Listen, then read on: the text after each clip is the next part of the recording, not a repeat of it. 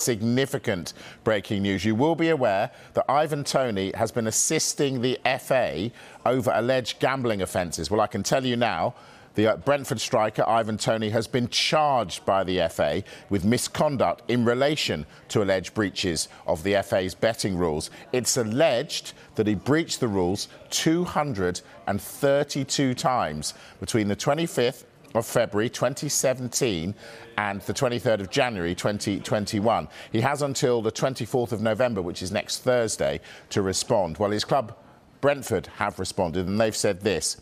Brentford has been informed that Ivan Toney has been charged with breaches of FA Rule E8.